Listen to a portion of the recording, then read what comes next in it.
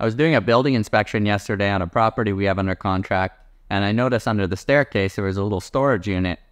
And it reminded me of one of the first properties we ever bought. There was a tenant in when we took over, just causing nothing but problems.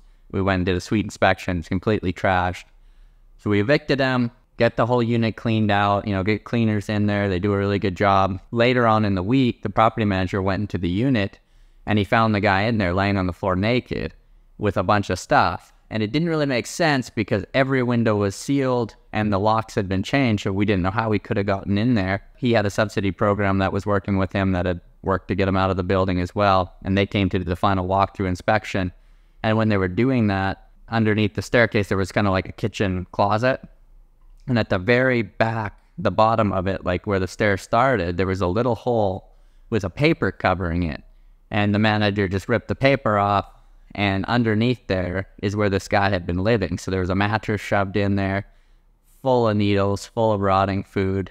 He would have been in there the entire time that unit got renovated and cleaned out, and then he must have came out at night and, left the door unlocked and went out and did his thing and came back.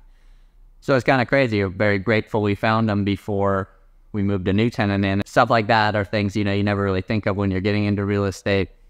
Once you're in it long enough, not a lot surprises you. Always keeps you on your toes.